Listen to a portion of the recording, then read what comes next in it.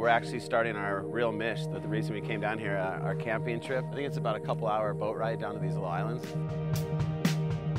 You have to camp on the island that we're going to. It's just so remote. There's no hotel, no hostel, no nothing. It's just out in the middle of nowhere. And it's a long ways out, a long boat ride.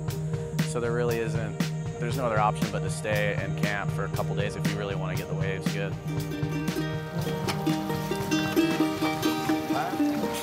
High red knuckle in the morning time. Could be tuna fish or maybe the local dish. Found a trog in the early morning. I definitely didn't expect to see people like waiting for us as we were arriving, you know? I was expecting us to be in the middle of nowhere with no human beings around, and we were gonna just basically be roughing it. And it ended up where there was all these indigenous people that lived on the island that were super cool. Who wants this one? It's gonna leave a turkey here.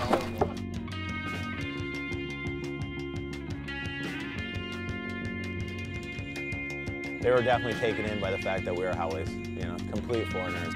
This is my board caddy.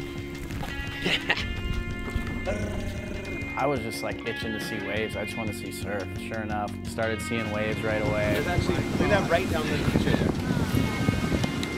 That's such a peak right there.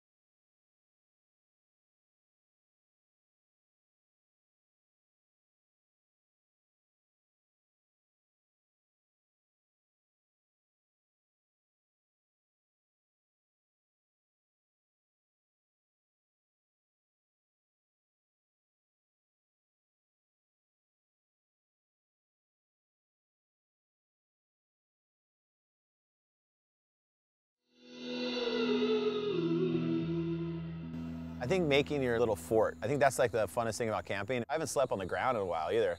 I think the last time I slept on the ground I was 16 and I was puking and I drank too much at high school.